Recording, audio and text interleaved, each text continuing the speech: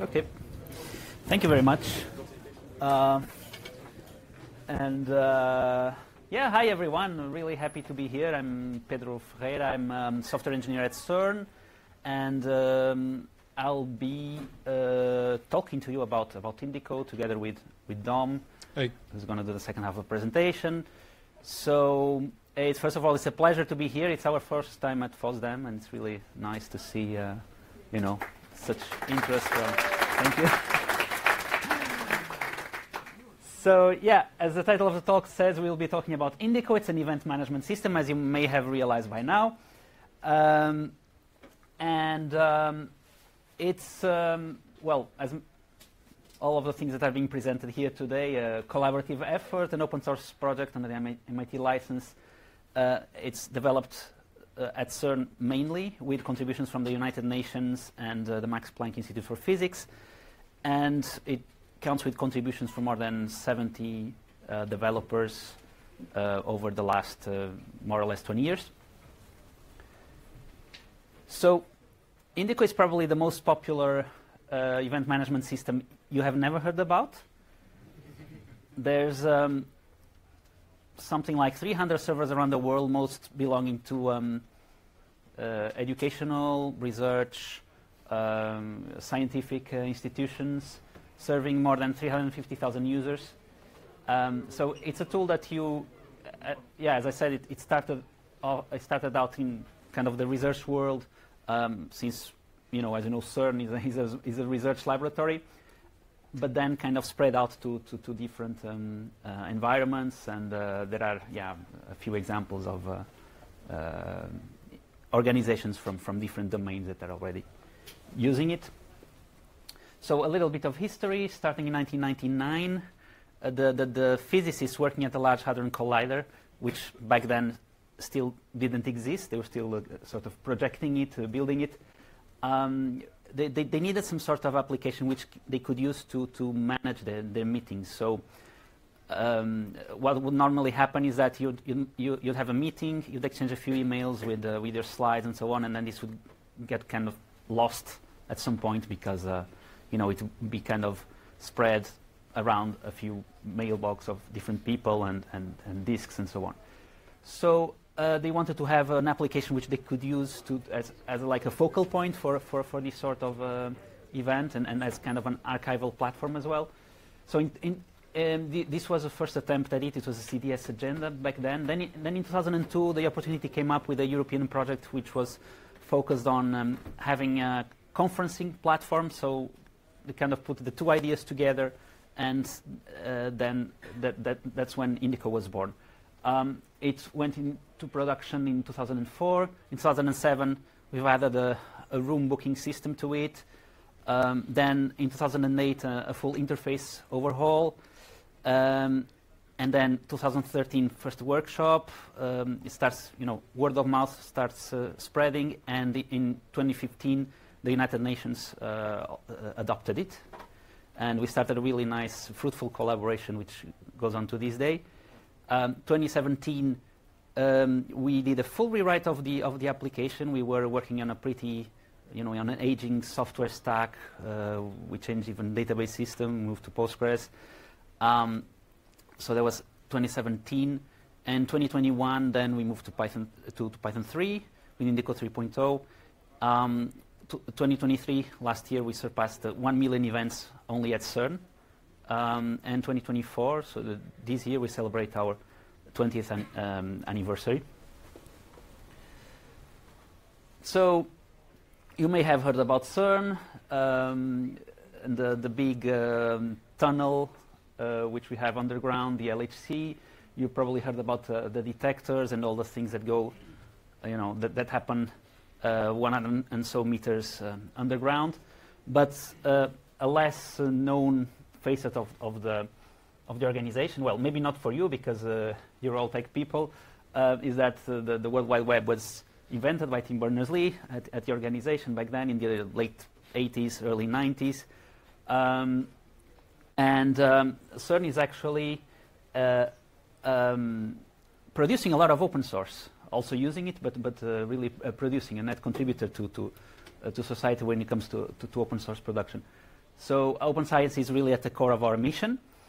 And we have a series of software products which, to this day are used around the world and which are developed mostly in the organization and then with collaboration of several labs. So that's Invenio, Zenodo, there's also Root, White Rabbit, a few other things. There's also the CERN Open Hardware License, which goes on to show how the laboratory was a bit of a pioneer in this whole open hardware movement. And like last year, we also set up our own open source program office. And yeah, as I said, we're also using a lot of open source software. Many of these projects are represented today here in the stands. Thanks everyone for your help. A little bit of publicity. There are 3 other talks from CERN in this conference. So if you're interested in storage or research data management with Invenio RDM, you guys are invited to pop by. So yeah, coming back to CERN, we have around 17,000 people on campus at any time, around 230 meeting rooms, organizing more than 100,000 events a year between meetings, lectures, conferences, all sort of stuff. And many of these meetings are highly distributed. So when you come up with Indico, the objective was actually to solve this problem. How do we get super big collaborations of thousands of physicists to work together in a distributed environment, and how do we conciliate that with the organization's also physical presence? So this is a science gateway. It's a pretty recent addition to the laboratory. It's a super fancy project by the same architect who was responsible for the Georges Pompidou Center in Paris. But yeah, just a disclaimer: we don't work in this building. We obviously work in the brutalist buildings back there, where's the IT department. So, but yeah, it's you should really visit it. It's a really nice place. So, at CERN, Indico became quite popular very quickly. We've been growing year after year. This is the number of new events per year, so we're still kind of accelerating. And these are just examples of a few events, a few meetings, conferences that we're currently hosting at CERN's Indico server. There are basically 2 types of events. There's the conferences, which are a sort of, the more traditional workflow, where you have a call for abstracts, paper reviewing. You have workflows which allow people then to interact, do the reviewing of papers, refereeing, and so on. And then there's the meetings, which are more a bit of a simplified view in which you can upload, your slides and share it with other people, and you have a common shared schedule. And now I'll switch over to Dom. All right. People call me Dominic or Dom. I don't really care. So this is room booking. It's a module which is part of Indico. As you can see by this nice screenshot, you've got the leaflet-based map on the right, which shows you rooms. On the left, you've got a timeline of the rooms which have been booked. Very, very, very simple stuff. But it's not just that. So we're going to go into the technical aspect of Indico. So at its core, it's very, very general purpose. So just because we use it at CERN to handle our conferences and meetings, and also everything else, is very, very. It's not set in stone with what you can use it for. You can use it for almost anything, pretty much. Well, in that realm anyway. You can also through plugins as well, and also you can customize it with standard CSS or what have you. So under the hood, yes, it is a Python application, specifically Flask based. So that handles our backend. For the database, Postgres SQL, I believe they have a booth here. Then we have other stuff as well, such as Celery, which is handling our tasks as well, and SQL Alchemy, which is essentially the ORM for Postgres. And again, that is a Python-based. React, also, that's for the UI, well, the front end, we could say, and Semantic UI, which is just the styling of this, and we've got a lot more services on top. Okay, so as I said, plugins, extensions. So yes, Indico has them. You might be interested. So yeah, these are just a couple of our plugins. I'll get into a lot more. But yeah, video conferencing, payments, conversions to PDF, search via Elasticsearch, storage, and URL shortening, and a lot more stuff which Indico handles under the hood for CERN. So, for example, we've got a nice one-click Zoom join plugin here, as you can see there. Payments, so yes, so CERN does handle payments for the conferences. My apologies. So CERN does handle payments for the conferences via its own plugin. So you can see there we can handle payments via the Post Finance plugin, but also for people running their own instances, there is a third-party integration out there for collecting payments via Stripe and PayPal also. Workflows, so when you come to CERN, you probably might go to a conference. So we have our own internal workflow for handling your access and other stuff as well that relates to it. And also, yeah, this is a bit more into the access. So yes, Indico can also handle printing of your badges and also actually do access onto the site. Recording of events, again, this goes back into a little bit of Zoom, but also Indico handles the entire life cycle, conference and event. So yeah, so here's just a quick screenshot. So you can record a event, and on our side at CERN, the event will go to our CDS archive, so it can be played back on demand, and that's and that is the archive for our events. Okay, so you probably saw a little bit about room booking. This is our internal spin-off called Bureautel. So room booking, as it says on the tin, it's for rooms. Bureautel, bureau, it's for desks. So at CERN we do provide a modified version of Indico, which only has this specific module, which has been modified, and that is via a plugin. Again, going back to what I said earlier, you can also customize it. So here is my screenshot of the International Linear Collider Indico instance, which is hosted at CERN. And yeah, so nice and feel. And it's not just the front page. You can also customize your meetings with the same CSS rules. And also one more of the conferences for Higgs 2020. Now, one last thing, we have a nice check-in application. So previously this was a React native application, but I think around last year we rewrote it from scratch to act as to be a PWA, a progressive web application. So basically it's like in any other conference you go to, you might have someone at a door scanning your badges, scanning your tickets, what have you. So it's just an application where you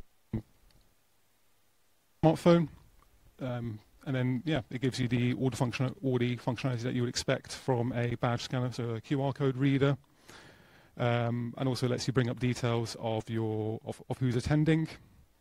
You can check them in, and also other bits and pieces on top. Okay. One last thing, I guess. So it's a very extensible event management system. It's open source, and we have a pretty nice and thriving community. So here's a screenshot of our forums. everyone is welcome.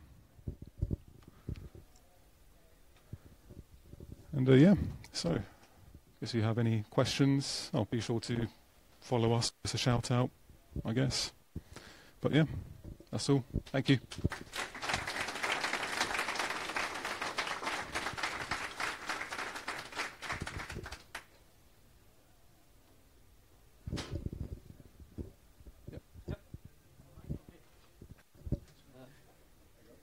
I was wondering if you also have some kind of backend for budgeting, like when I organize a conference, I want to make sure that all the money that I receive from the thing then pays out for the croissant and the things that I'm going to spend for the conference. So, should repeat the question, right? Yeah, so the question is whether we have some sort of backend for budgeting to kind of budget different aspects of the conference. And the answer is no. I mean, you have customizable registration form where you can kind of assign prices to items. I don't know if that's what you need. Then, yeah, in terms of then doing, financial data analysis and so on, then we don't have anything like that. But yeah, but you can extract everything basically to Excel and do that stuff on a spreadsheet or yeah. Okay. Another question. I think there is some space for integration with Giante Meet or GC Meet or Google Button for conferencing. And is there a way to manage Wi-Fi temporary password distribution for participants and tokens discount for social events in the night? Repeat the question. Could you repeat the question? Yeah. Yeah, you have to repeat the question. Well, so the question is if there is some sort of way to distribute Wi-Fi passwords to participants. That's it? Yeah. Wi-Fi passwords are tokens for social events. Not built in, but you could probably implement it through a plugin, right? That could be. This full functionality would be plugin based. So yeah, you probably would have to write something yourself, or probably hire someone to write it. I'm sorry. Not for tokens and not for Wi-Fi passwords. You have to do plugins. Yeah, no, there's nothing built in for that. No. Yep. Yes. Is there time of the attendance registered per participant? So the question is whether the time of attendance per participant is registered. Not the attendance, because I think we don't have any mechanism actually to have people say, I'm attending now this talk and so on. But we have the check-in time, the app that Dom presented before. That one, if you check a person in, the time is registered and you have like a log of who checked in at the event.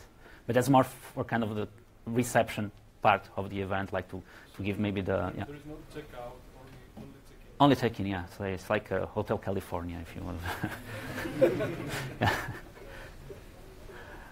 Yes. Are there plans to have like a progressive web app for participants of conference, not for the organizers? For example, to see the schedule, what is happening, maybe some updates on that.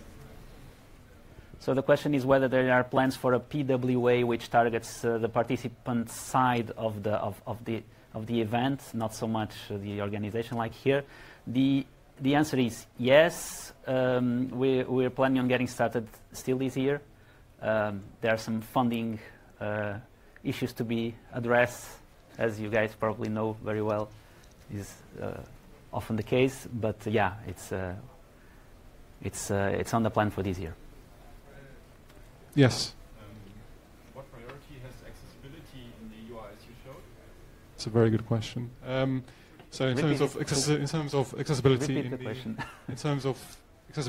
in the UI, currently Indico is currently going through a phase where we have, in collaboration with the UN, there's basically the UN has hired a developer to contribute back to Indico some improvements to the accessibility. And that's about it. So it is a thing which is, it's a work in progress at the moment, and there are some features out there already which are going to be released soon, or they're already available in one of the releases. Yeah, it's already many of those have already been merged into our main branch, and will be included in the next release. But yeah, there's a lot of work which is currently being done in making sure that we pass the WCAG. Yeah. Yes. What's about developer documentation? Is it well documented so people can kind of easily access and contribute to the project, or it's kind of more... So regarding your question on the developer documentation and how someone can contribute to it, yes, there is documentation out there. So on... change the slides. Yep, so if you go to getindico.io, we do have a couple of pages on how you can contribute back to the project, and also we've got a pretty good README and some README docs pages on how to contribute back, and it also covers stuff like how to set up your own developer instance and everything from, you know, how to probably write a half-decent commit when you or a PR. And so yeah, there's also some API documentation, Sphinx documentation based on the code documentation, and it's not as complete as we'd like, but yeah, it's a work in progress.